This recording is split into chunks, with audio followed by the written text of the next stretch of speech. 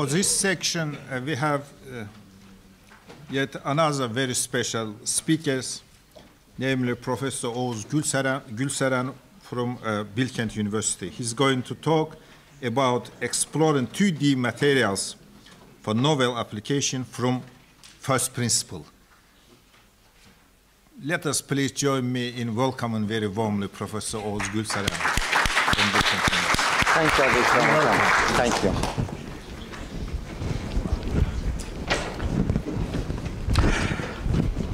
Hello. So this is the talk before the lunch. I know everybody is very impatient, so I'll try to make it quick. But I'll change the topic a little bit. I'll try to introduce a different approach, and I'll try to introduce the 2D materials in a different concept suitable to this workshop. So these novel applications include several things. These are the things we did. But today, what I'll try to introduce one very special thing, and I'll try to talk a little bit about the electronic properties of the Moore patterns.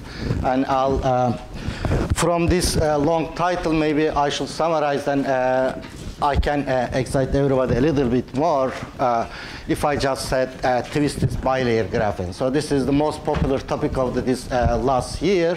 And actually now everybody start to talk about the twistronics. So we start with electronics, spintronics. Now the stage is just open to the twistronics. So my actually, this is interesting for me. I start with a completely different point of view. I'll show my motivation first, and I'll try to introduce 2D materials in general to this audience. Not everybody is very experienced with that, but the main idea of the talk is going to be on this picture, which I steal from the Quanta web page. So you see the honeycomb lattice, so at 0 degree, they just match on each other, but with a little of rotation, there are two sheets. So there is one sheet, then another sheet is just sitting on top of that one. And you see there is like a 1 degrees, or you can see from here, like a 1 degrees, 1.1 degrees of the rotations of the upper sheet with respect to the lower one. And you see a little bit patterns I'll introduce in a minute. Then actually that's the groundbreaking experiment of the last year that was announced like 18 months ago, March meeting, 2018 March meeting. I think nowadays, I think around 30 different research groups is just working on this problem. Still we don't know the answer. I don't know the answer. Don't expect me the answer from this talk. I'll just introduce the topic, and I'll show what was our motivation and what was our results. From such a simple system, how interesting things we can get out, you will see at the end of the talk.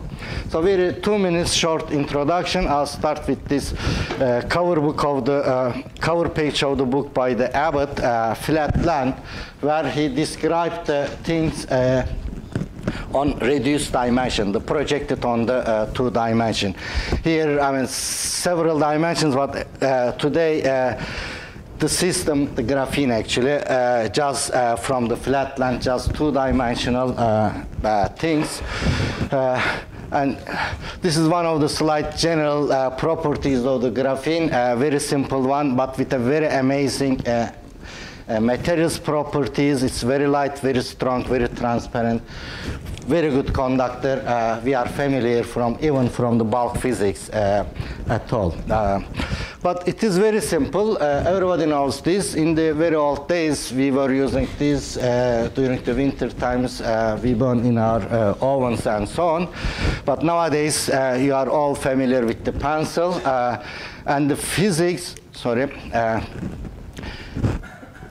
of that is very simple, just based on the 2 different sets of the molecular orbitals. sp2 type of the very strong covalent bonds within the planes, and the perpendicular pz orbitals to the planes. In the bulk form, in the graphite, we have the layers just stack up on top of each other.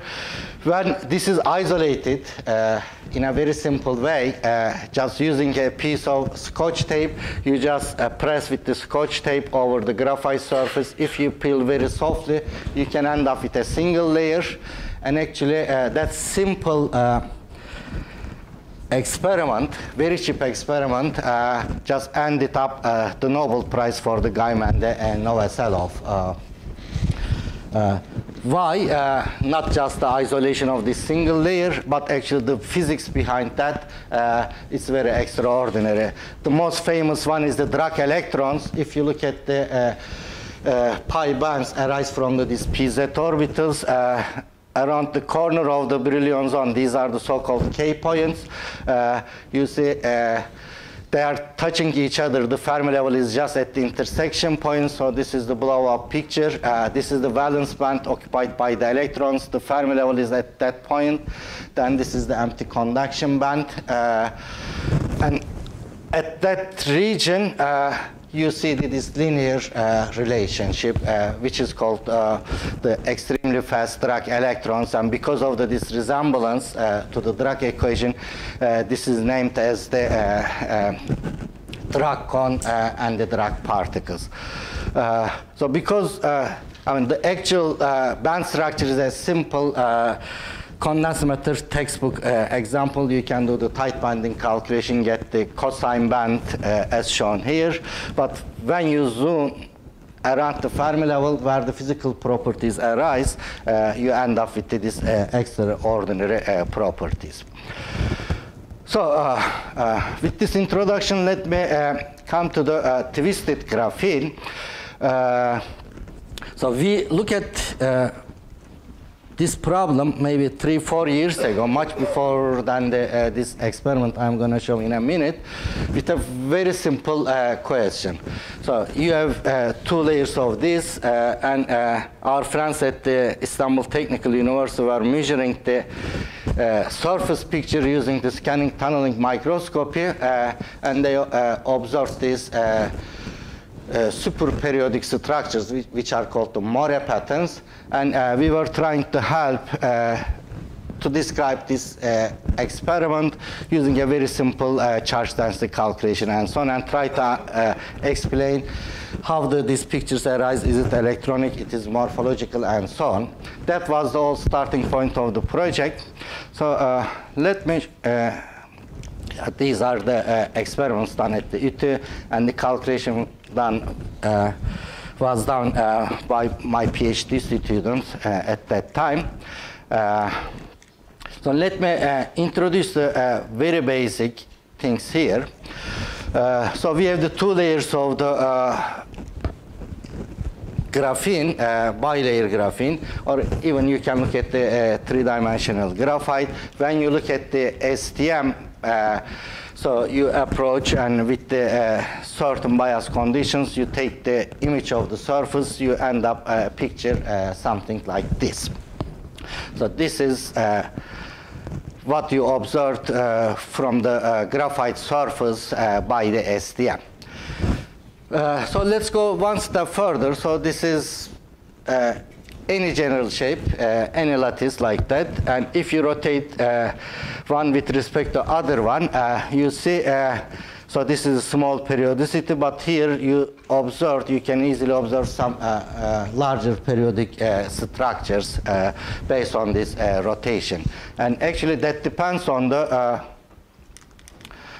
rotation angle. I think that will come in the next slide. So these patterns actually quite common. So for example, if you try to grow some material over a substrate, you might end up with an incommensurate substrates, and you might end up with these superperiodic structures and so on. So if you try to go over the metal surfaces, these are already reported, named as the Moore patterns. So the name is a little bit confusing. Actually, name is very local. It came from the Ankara god, so maybe you might familiar with these shirts and so on. So this is a very quality knitting stuff. So the more, just because of that design of these shirts, came from this one. You can check from the Wikipedia the details. The essential structure is like that. So on 2 layers of the hexagonal lattice on top of each other. So if I rotate 5 degrees, you see the another periodicity. 10 degrees, you see smaller structures compared to the periodicity is a little bit shorter compared to that one. Larger angles, a different type of the pattern, a different periodicity, and so on. So depending on this angle, you can end up with the different patterns and periodicity that we can describe with this simple geometrical factor here. So let me show this is real from some simple STM experiments. So here I'm just showing the graphite picture, STM picture. You see the triangular lattice. You can resolve 3 out of the 6 atoms, carbon atoms of the hexagons. So when you go these rotated structures, now the periodicity is larger. We have the superstructure. So here, these are the periodicity numbers. You can see this is quite large, small rotation. So in this one, again, just comparison of these, another angle corresponding to the periodicity of this amount. This is another example. You can see the atomic resolution even from this experiment. And so on. So how this was done is very simple. Dilek just picked the graphite, dissolved with the simple acetone, then just dried. During the when it dries, it's end up with a different stacking. So there was very little control on the angle, but each time you end up with some more pattern like this. So that was our motivation. But then last year, 2018, just at the week of the APS March meeting, an experiment reported. So on that one, you see this rotation angle is very small. It's just 1.1 degrees. This was the paper from the Harvard Herrero groups. So they published 2 papers on the Nature at that very week. So this was their resistance as a function of the temperature. So you see at some point around 1 Kelvin that drops to 0. So it became a superconductor. So this is very unconventional. It's just the carbon atom. There is no magnetic element here, no complicated structure. I showed at the beginning. It's just sp2 type of the bonds. Very simple chemistry. But here it is. It's just a simple mechanical rotation. You end up with a superconductor state. So if you look at the band structure, again from the same thing, what's astonishing is there is a new band, flat band, just appears at this angle at the Fermi level. So this flat band, so at the half filling, it's the moto insulator. The one advantage of this graphene, actually, you can dope just by applying a gate voltage, So just playing with this voltage, you can dope, and that goes to the superconductor state. It exhibits a strongly correlated system. After that, during this 2019 APS March meeting, for example, the talks on this twisted bilayer talks was not on the regular rooms. They just accept the standing participants. It was impossible to enter the rooms and so on. I think, a couple of weeks ago, I read somewhere 30 active groups are working on this problem, try to explain this. Experimentally, this repeated by 2 or three different groups. So this original rotation 1.1, I think last week, one article published on Science Advance is 0.93 degrees of the rotation. They observed again superconductivity on this type of the things. So that okay, that was not our motivation. Our motivation just try to understand this STM experiments. But even during that calculations, we observed several different unexpected properties of this simple system. So we construct the lattice, defined the rotation convention, and we rotated the system and so on. Did some first principle calculations. So I'll try to show 2 or 3 points on this limited time what might be happening on this system without answering the reason of the superconductivity here. So first of all is the geometrical thing. So if you look at, so this is the rotated one, the rotation angle is 8.6 degrees on this example.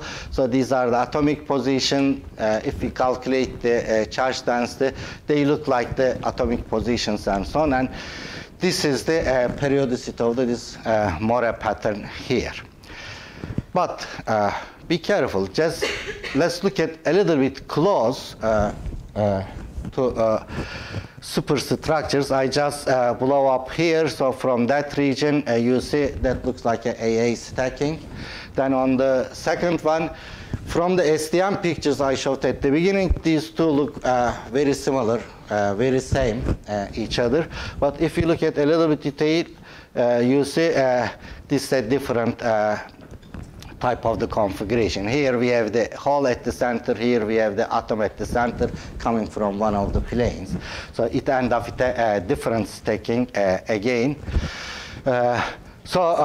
Here then we need to be careful. Actually, the real periodicity shouldn't be defined from here to there, but from this to the image, or I'm showing here. Real Moore periodicity is different.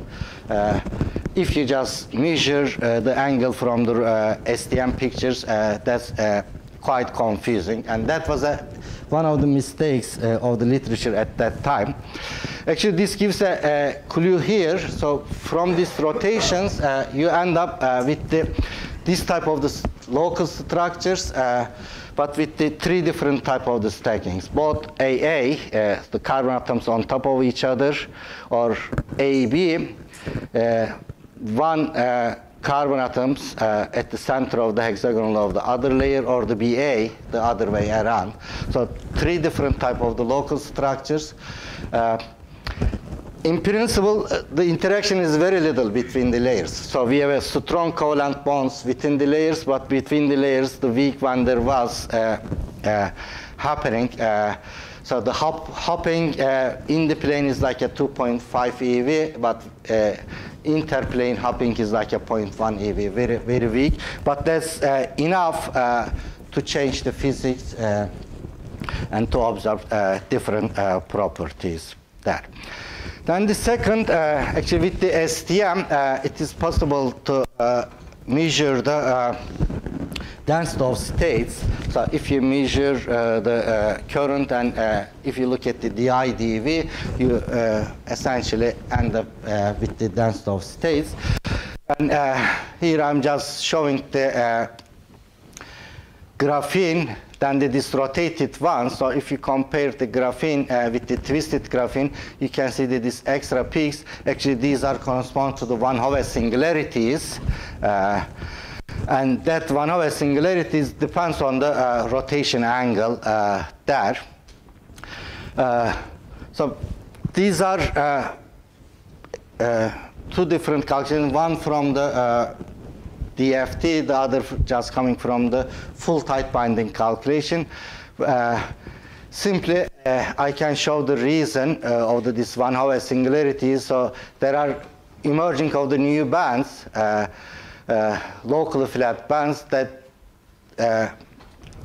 sometimes saddle points, sometimes that extrema end up with this one over singularities in this structure. So depending on the two different orientation, two different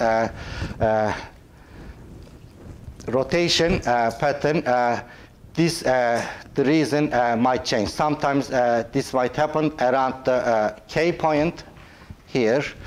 Sometimes actually in between around the M points. So usually what you expect from the literature, just the hybridization of the drag bands around the K points will lead to the one over singularity, but actually that's more deeper than that. And that was one of the mistakes of the literature. I'll try to summarize here. Usually people try to explain this just using the low energy expansion of the tight binding Hamiltonian. But if you look at the band structure, so I just summarize here with the different rotation angles. So these are corresponds with the different angles. And if you look at the energies where we observe this one over singularities, you see the energy is shifted with respect to the rotation angle. So if you start with small rotation, it's a small energy. And if you look at the band structure, it's circular. So it's a cone if you look at the cone shape. If you get the cross section, it should be circular. Okay, that satisfies the drag cone, and we can use the low energy tight binding.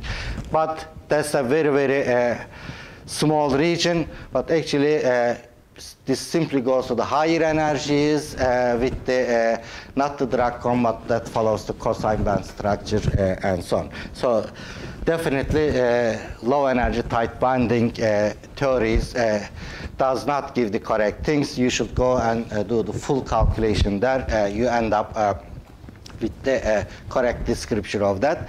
This is one point. The second, actually, this might shift because of this shape change. So the cross section not necessarily to happen at the K point of the Brillouin zone. Actually, that shifts between the from M point to the gamma point. So depending on your orientation and so on, this hybridization might be a completely different nature.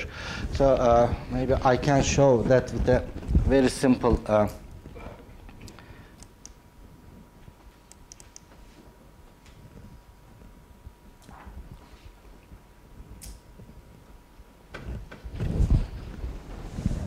so I'll show the both of the orientations and the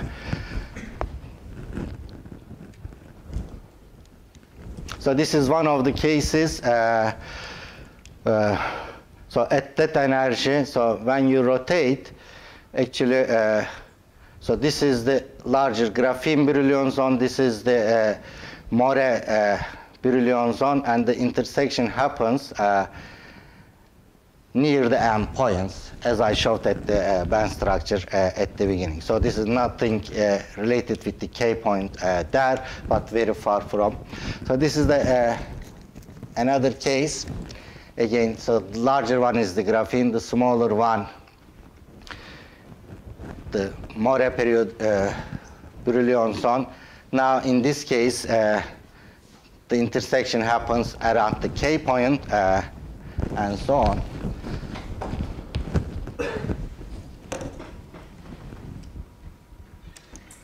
So if I put the band structure again, you will see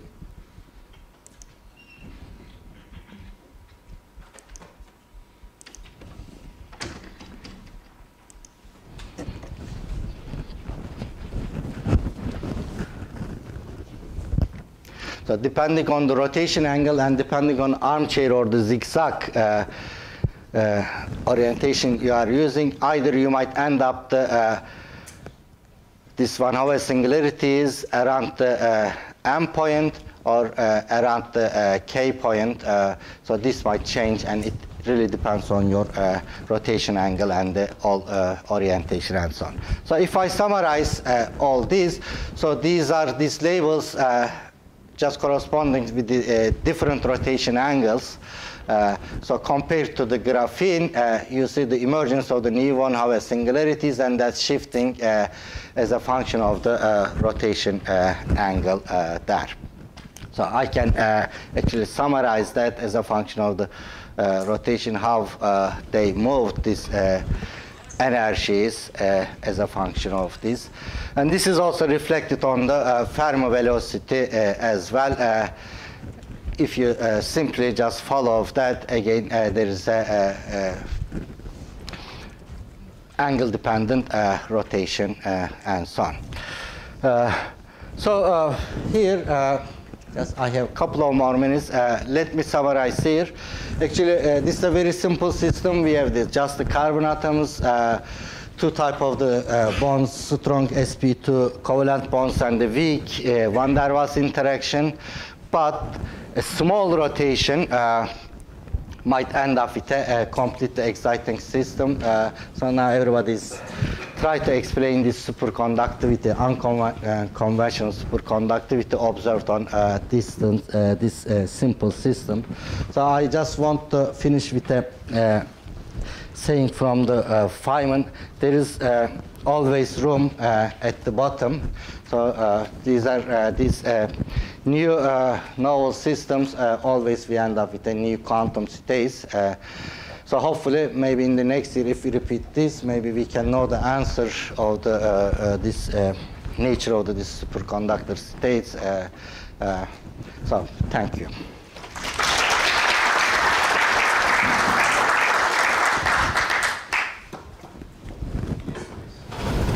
Sergey, please. You were talking mostly about B-layer, right? Yes. So are there some experiments about triple layer or multi-layers? Yeah, the triple layer experiments also performed.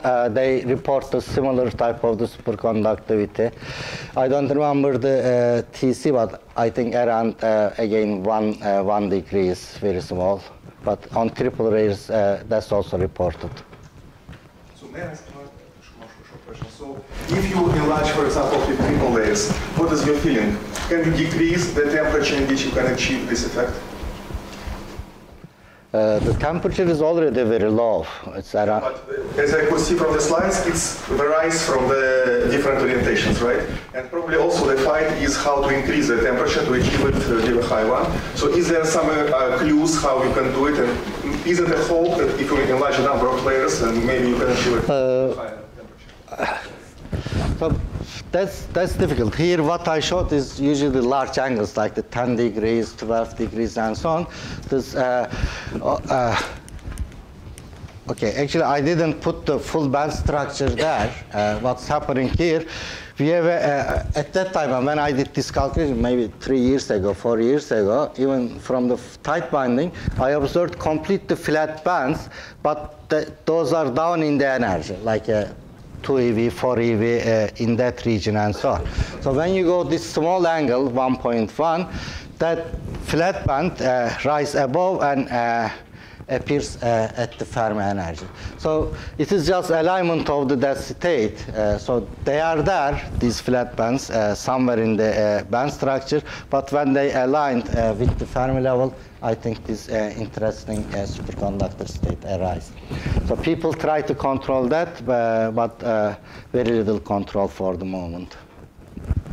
I think because which one is better, small angle or large angle? If you want to have better. So I mean, in this case, the small angle means actually I try to show the figure one things. The periodicity is very large. So you just touch. So these are the very, very superstructures. Periodicity is very large. In that case, I mean, that's my feeling. Then this flat band just arises at that region. Is there any evidence for superconductivity other than vanishing resistance? That is a type 2 thing, I think, right? Any other measurements that supports?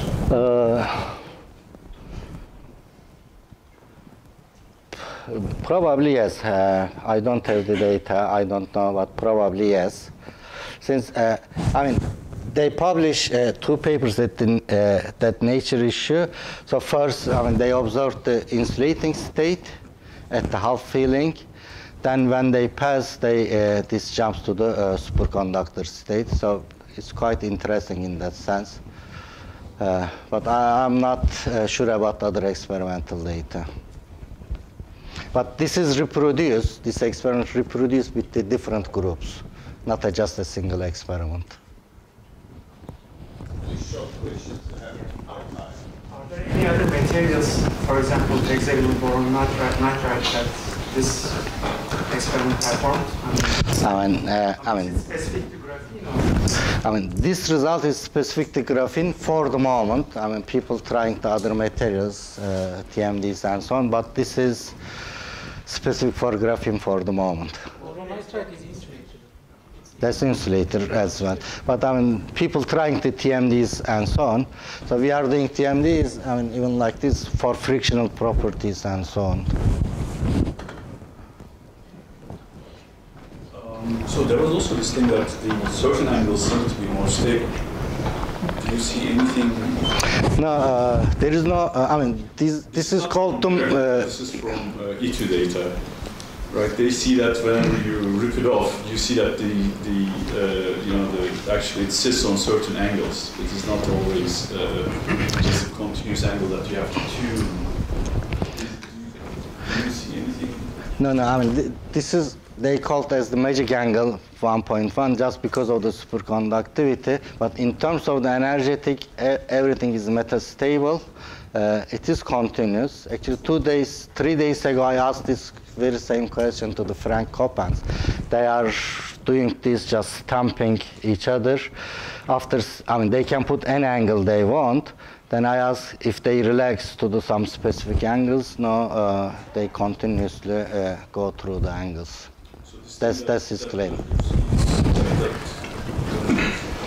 But he sees that when it's rips open, it actually sits on a definite angle, not really quantized.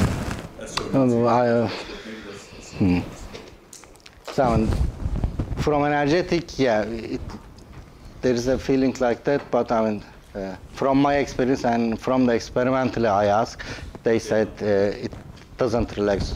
Maybe the structure is large, the relaxation is difficult. One more question, please. Last question. Just educational question. Do you expect some application of graphene-based structures for quantum computation, quantum technology, quantum sensing, etc.? The reason I picked this topic to present today, with these systems, you end up with a very strange state. So, some days somebody come up with a nice, clever idea to use this. For the moment, not so many. So, Oğuz Gülseren will be here for 2 days. The rest of the questions we can discuss in private. So, for the time being, let us thank this video. Thank you.